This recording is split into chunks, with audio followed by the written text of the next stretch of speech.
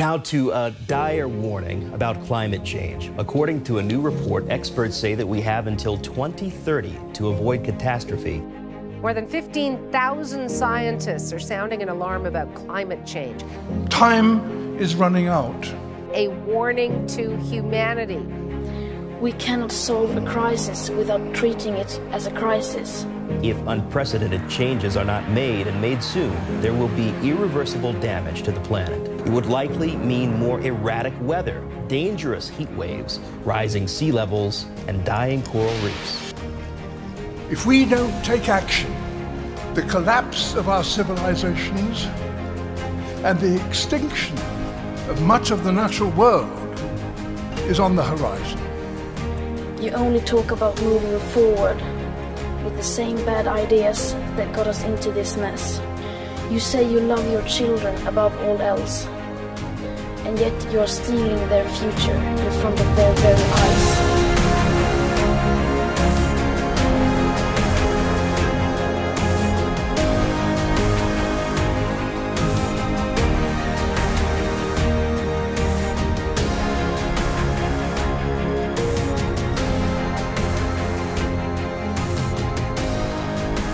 Right now, we're facing a man-made disaster of global scale.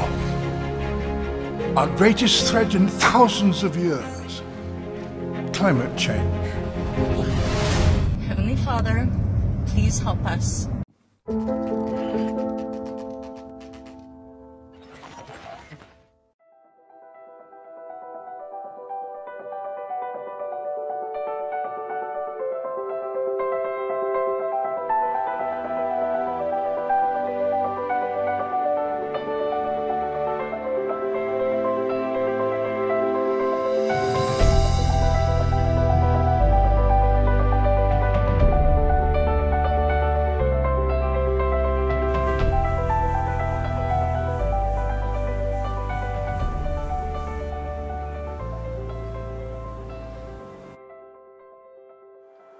The current situations of the coral reefs globally is pretty much worrying. That has to do with climate change and the increase of the sea surface temperature. And this is at the moment inevitable that things are going to change and that coral reefs are declining because of that.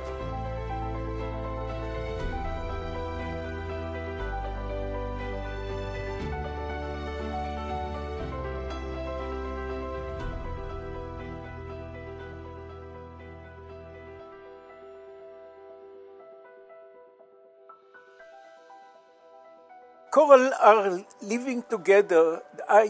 They have a symbiosis which is very unique. They are animals, but at the same time they have inside the skin, inside the tissue, they have millions of small algae which are endosymbionts. The problem is when the temperature increases. The algae react to that, the coral feel it. Then the symbiosis that the corals have with the zooxanthellae, the microscopic algae that live inside the coral, that symbiosis disrupts. And that means that the corals lose their main engine. In fact, these microalgae produce up to 90% of the corals' food, of their energy supply. And then they expel the algae is going away. And what you get a tissue of the coral without the algae, so it's all transparent. And you see the white bone, the white skeleton of the coral. And this is why we call it mass bleaching. They leave them defenseless. They leave them not able to produce food.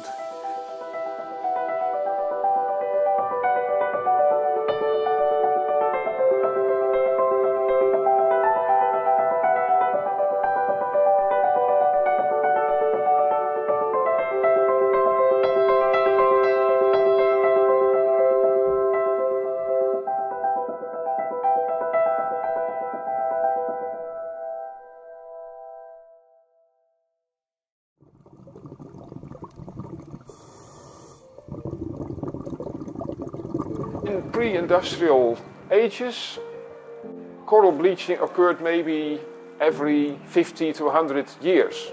And then the reefs had enough time to recover from such a devastating event. However, nowadays, coral bleaching events happen worldwide every year.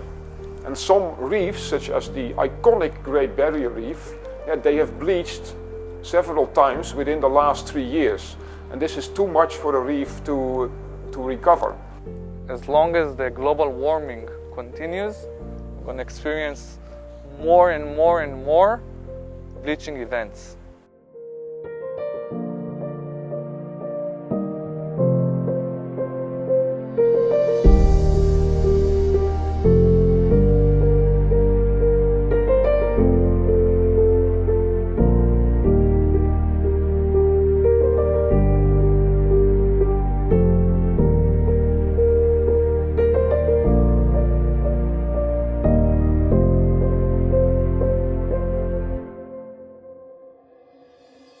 Around 500 million people are somehow dependent on these coral reefs for their income, for their food, for tourism, for coastal protection.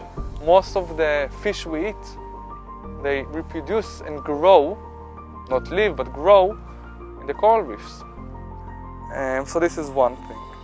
The other services they give us, they protect the beach from waves.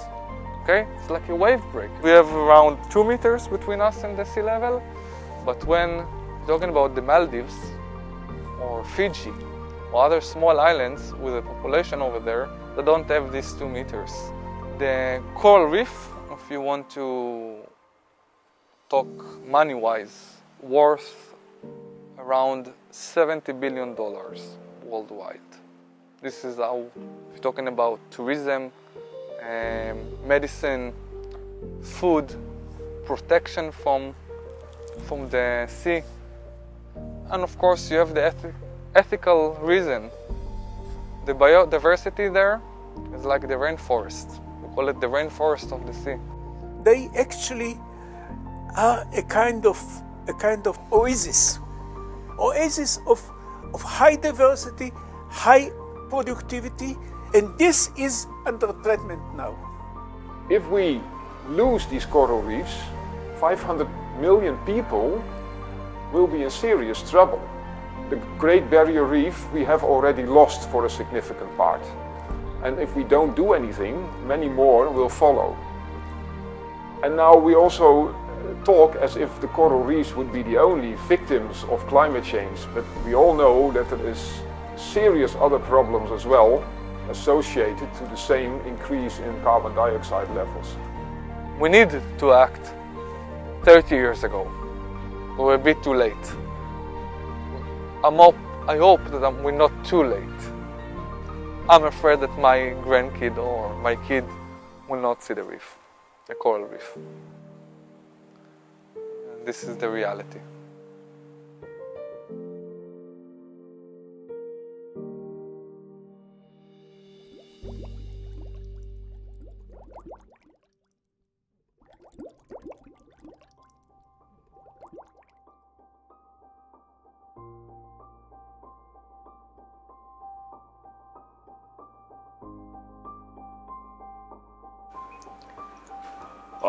At the moment, there is only one way in which we can really save the reefs for future generations, and that is to reduce carbon dioxide emissions. We don't have many options. The only one option we have is to stop producing so much CO2. Whether that will be enough, that is the question, and we do have to take additional measures. So since the start of the Industrial Revolution, we have lost 50% of our world forests. If we could get back that amount of forests in our world, then we would sequester at least 1/4 of the current amount of carbon dioxide that is in the atmosphere. So in this way, we could save the coral reefs, at least for the next 50 years, if we make the choice to reduce carbon dioxide emissions and to reforestate on a really large scale. That is at the moment our only chance.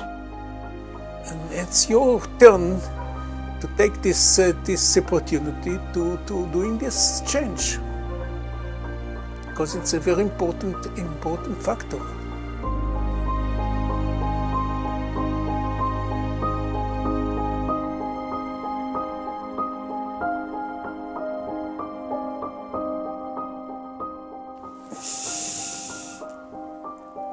The conclusion is that as long as people think only about themselves, there's no solution.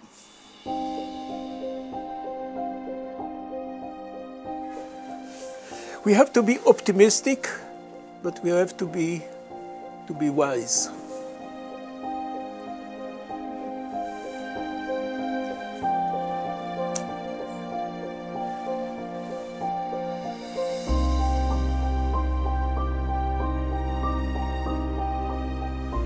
Every year that we fail to take action, we will lose another few percent of the current coral reefs.